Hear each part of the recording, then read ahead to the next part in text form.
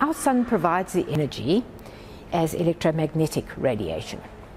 These rays move through the atmosphere, and as they get into our atmosphere, they move through space, and as they get into our atmosphere, they start to impact or interact with particles, gases, and ultimately the surface of the Earth.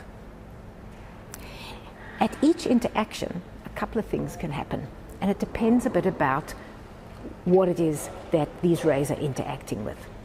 So when they hit a particle or a gas molecule, some of the radiation will be reflected, and it gets reflected at the same wavelength.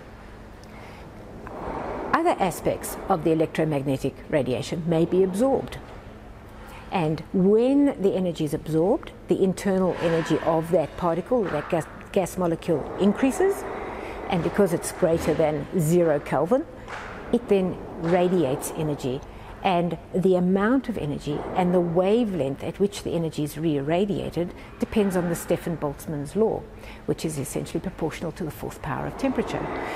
Very well understood.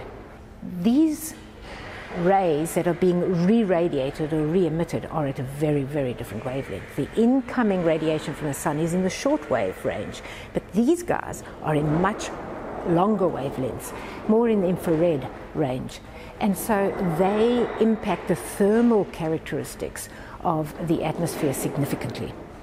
When the radiation gets down to the surface of the Earth, some of it gets reflected, and that depends on the surface albedo. So for example, snow and ice will reflect almost all of the incoming solar radiation, and some of it will get absorbed. And just like with the gases and the particles, the absorbed solar radiation will heat the surface up and will get re-radiation in the longer wavelengths.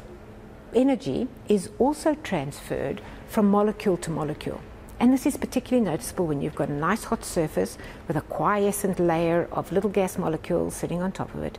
The energy from the surface will move up into the cooler gas molecules. And if there's a gentle wind, those warmer molecules will waft away and be replaced by the colder molecules.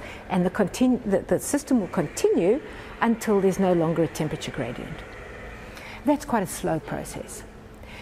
If, however, the little warm molecules are wicked away quickly as a convective or a turbulent environment and replaced with very cold molecules, then we will find a much quicker transfer of heat from that hot surface into the atmosphere.